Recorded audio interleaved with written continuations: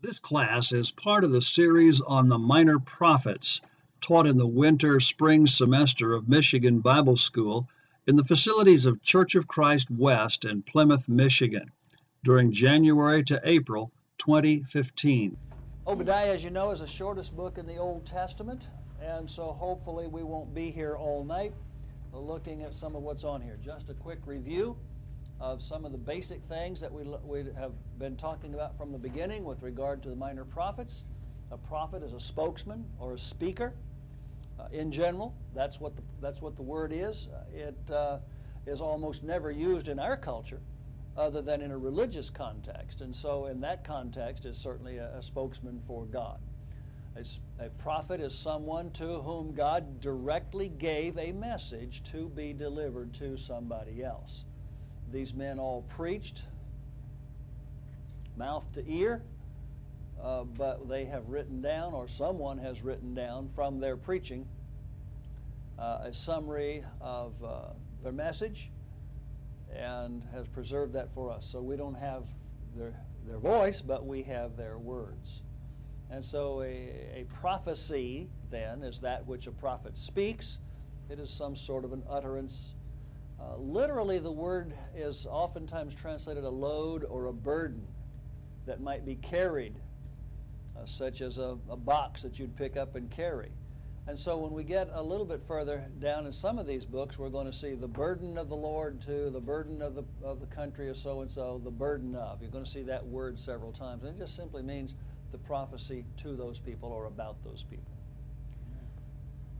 All right, let's look a little bit more directly at Obadiah. We've talked about the inspiration of the Old Testament prophets.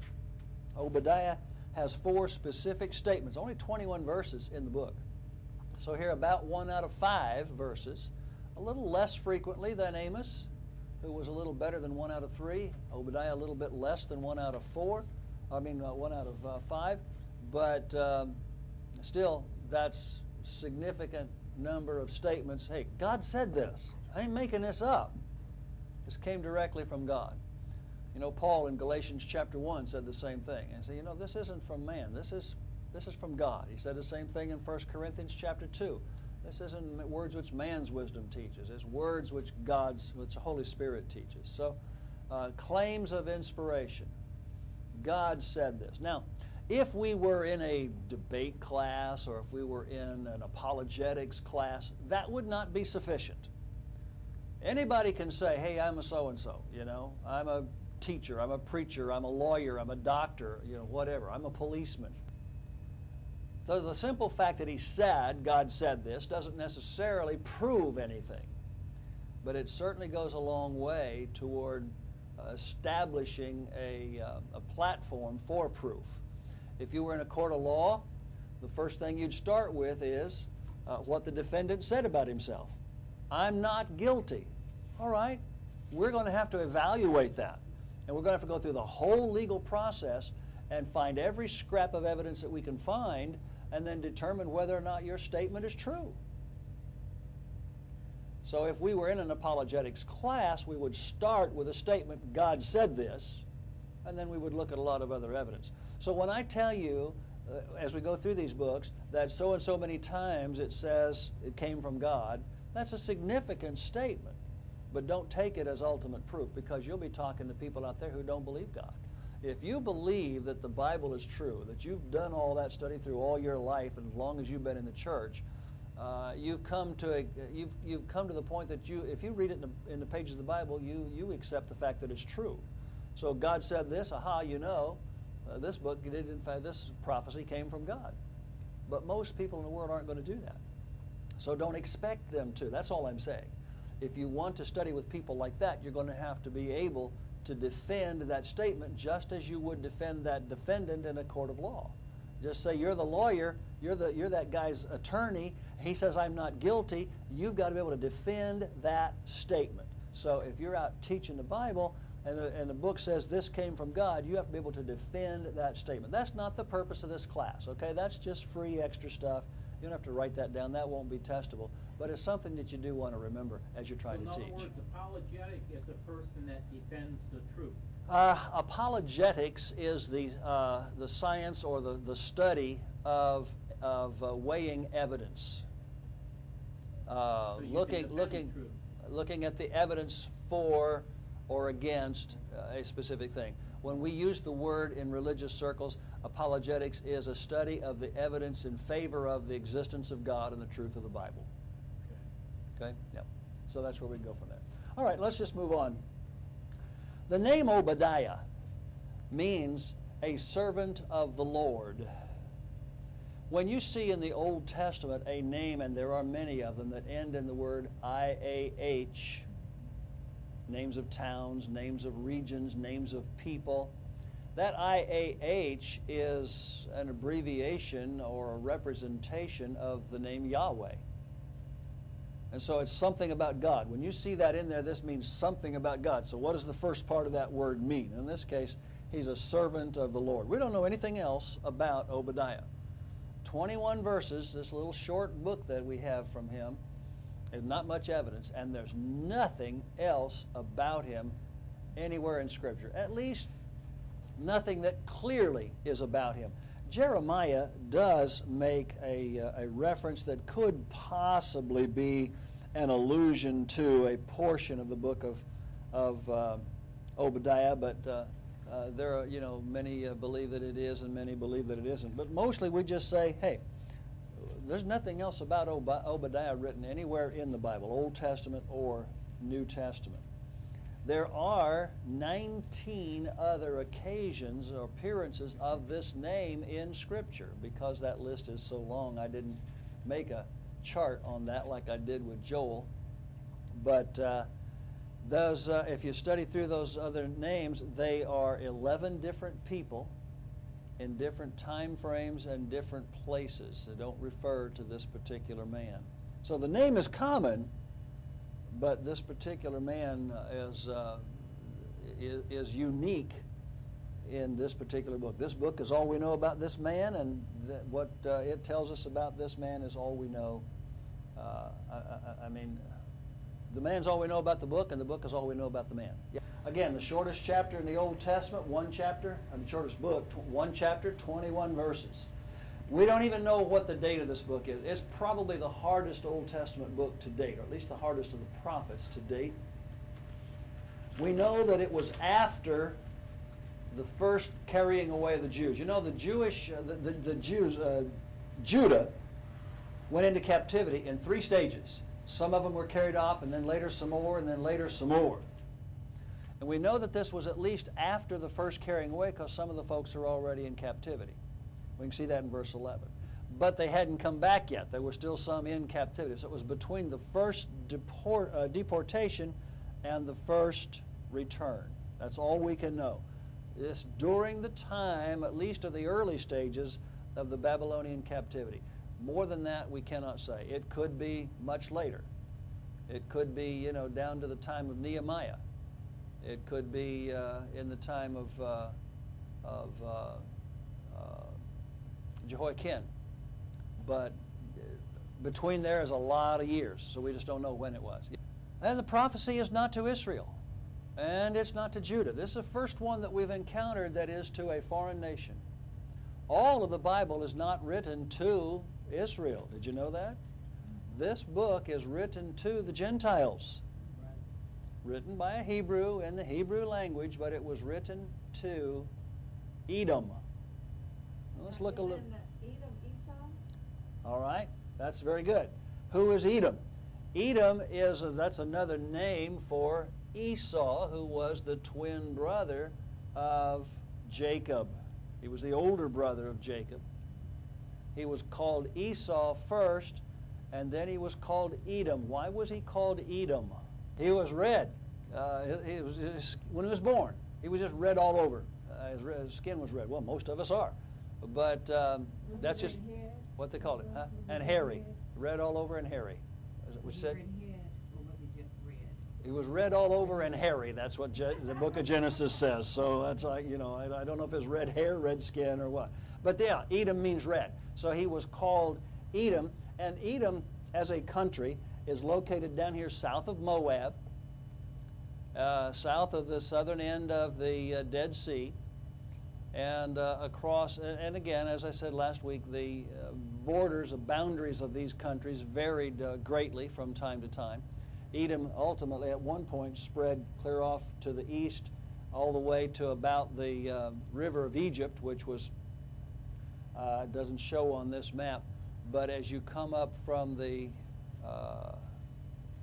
Gulf of Aqaba, you know, you got the Red Sea, and then it's got two fingers that stick up, and you come up here, and then there's a little stream on some maps that goes off this way. The valley, the Jordan Valley, goes up this way, and there's a little stream over here. That's called the River of Egypt, and it was the southwestern border of Judah at their greatest extent.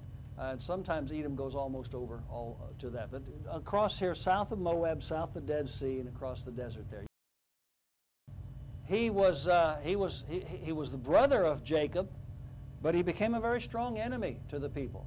And that probably stems from what he considered to be his brother cheating him out of the birthright. You remember when Daddy said, "Go out and hunt me some venison and I'll give you your blessing," and Mama heard that, so she prepared some halfway prepared meat already to, or closer meat anyway, for Jacob, and Jacob went in and said, "I'm Esau," and so Isaac blessed Jacob thinking he was blessing Esau. Esau became very angry at that and swore to kill his brother. And remember when Jacob came back from Paran, where he went to get his wife, and Esau was coming to meet him with 400 people, and Jacob thought there was going to be a war, so he sent, you know, drove after drove of livestock down to give him a gift, and so they never did have a war. But apparently Esau was never appeased. I mean, they kind of parted halfway friends and peaceful, but they never really, I don't think, had a great love for one another. When Moses later led the Israelites out of Egypt, and he came up to this land, and he wanted to go through the land and come around the Dead Sea and up to the Jordan River, which he ultimately did, Edom said, "No, you can't pass through our country. You can't even use the highways." Said, "Well, we won't take anything. We won't even drink water or bend a blade of grass. We'll stay right on the highway." "No, you can't come through our land." And that's going to figure into the prophecy of Obadiah. Let's look through the book and get the gist of the book of Obadiah and see what we can learn about this brief book and why something like this would be in the Bible. Chuck, let's start with you. If you would, please read verse number 3. "The pride of thy heart has deceived thee. Thou hast dwellest in the cliffs of the rock, whose habitat is high, that saith, It is hard, who shall bring me down to the ground?" Now, that's a literal statement. Thank you, sir. You're a proud nation. Well, what were they proud about? They lived up high in the rocks. They thought they were in a very defensible position. They could not be brought down. You can't conquer us. Nobody can get up here and defeat us. I wish I had the pictures. I will try to get them and post them on the website. Somewhere I've got pictures, and I looked for them today to put them in these slides, and I couldn't find them. But I've got pictures. Now, not during the days of Obadiah, but later, after the Babylonians and beyond, the Nabateans inhabited this range, this same area of the cliffs, the sandstone cliffs that were here, and they went into the rock, and they carved out the rock and went back in, and their buildings were all like inside. There are some amazing pictures of elaborate construction.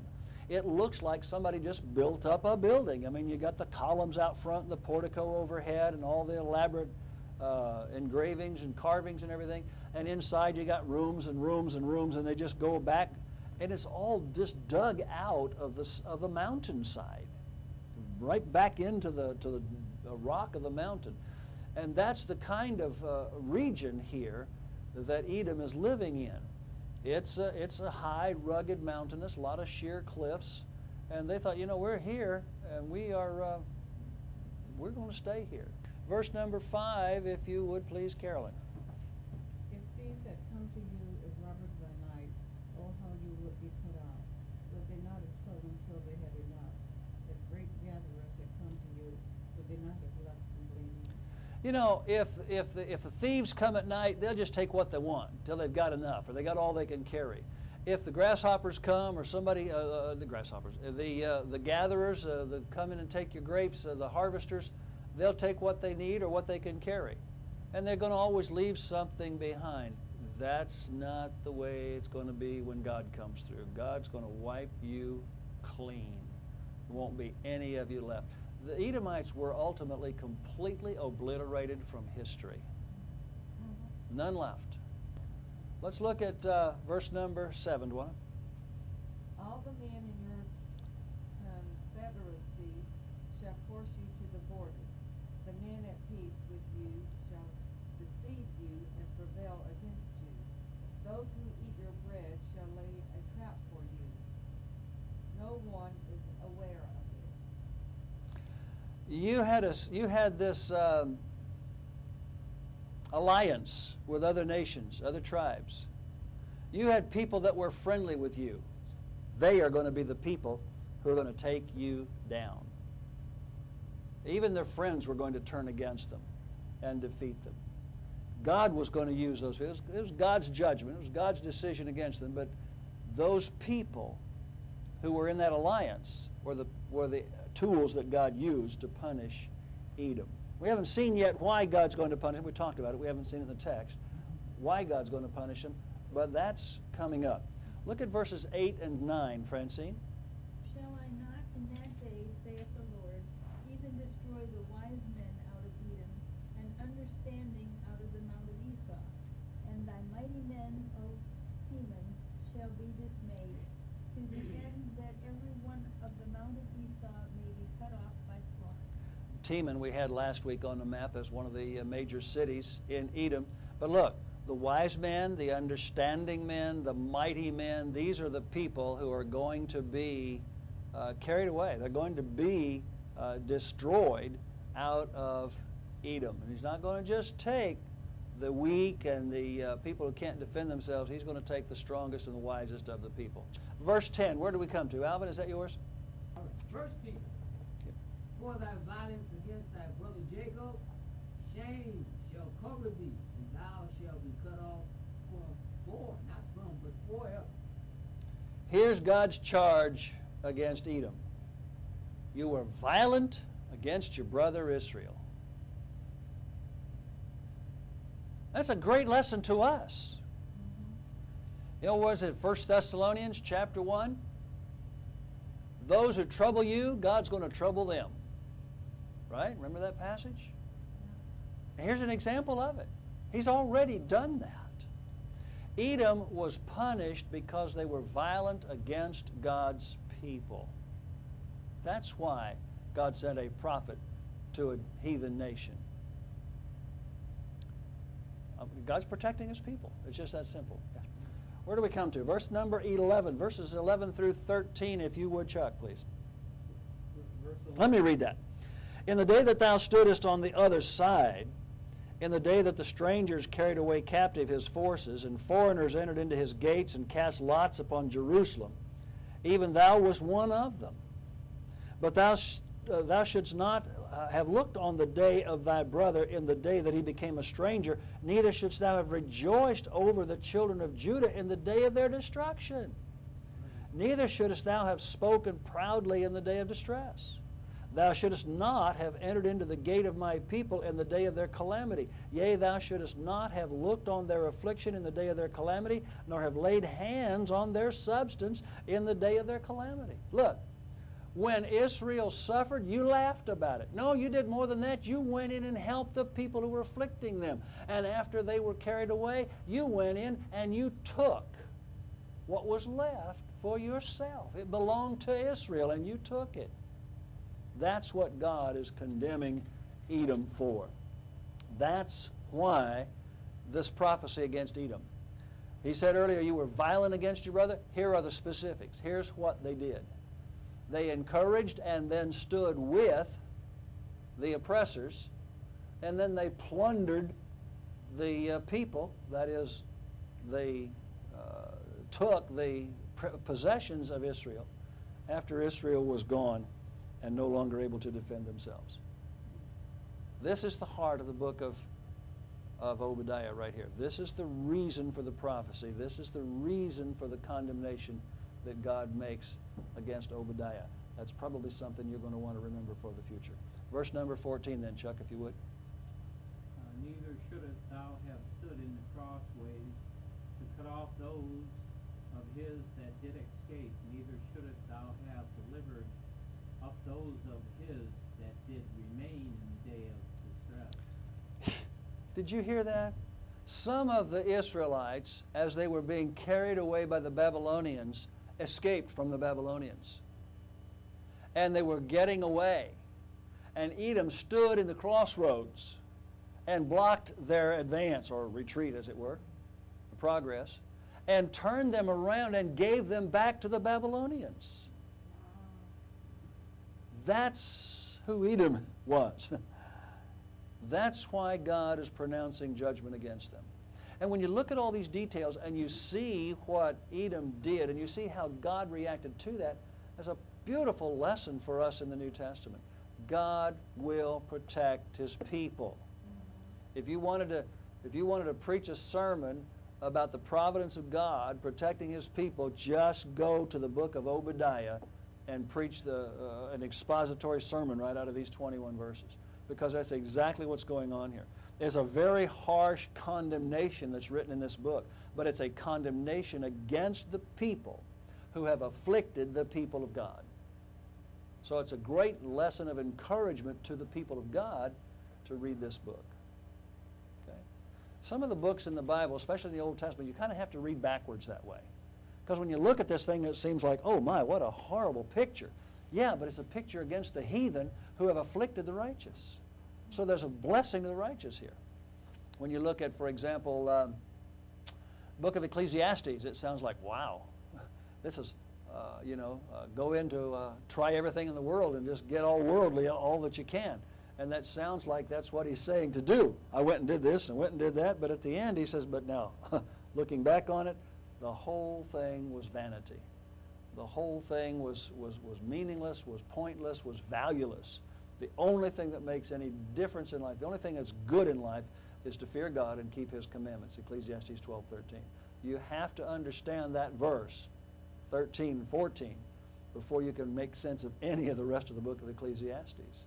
Again, as I say, reading it backwards, so to speak, because inside out or whatever. Because all the way through the book, it sounds like he's saying one thing, and really the message is the opposite. Here, the same thing. It sounds like violence, violence, violence, but the message to us is a message of peace and comfort and protection. Because all this violence is directed against our enemy, those who would hurt the people of God. Let's look further. Verse number 17, Carolyn.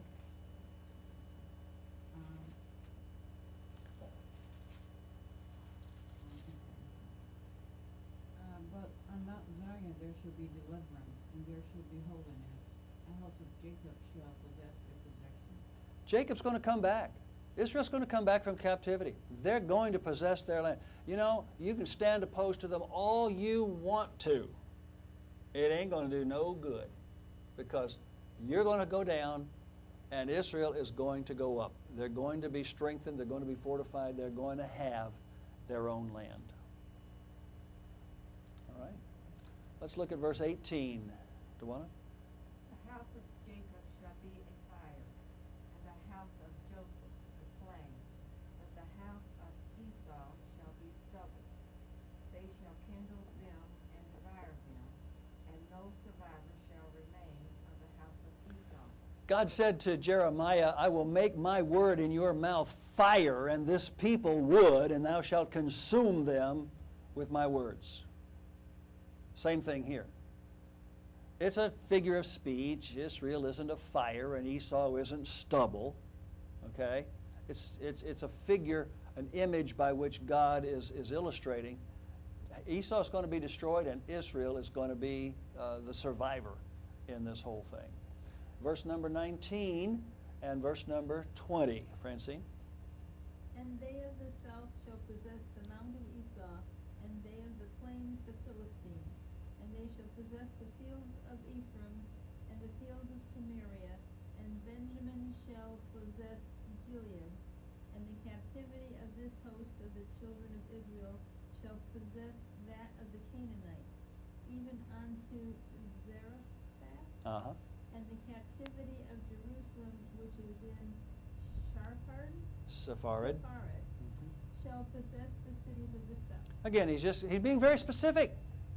This chunk of land, that chunk of land, here's going to be there. Where's Edom going to be? It ain't going to be nowhere. Edom isn't promised any good thing here. They're just going to be gone. And all their land and all the land around them is going to be given to others by Almighty God. That's the book of Obadiah. Thank you for studying with this Confirming the Churches program, produced by Skyway Publishing.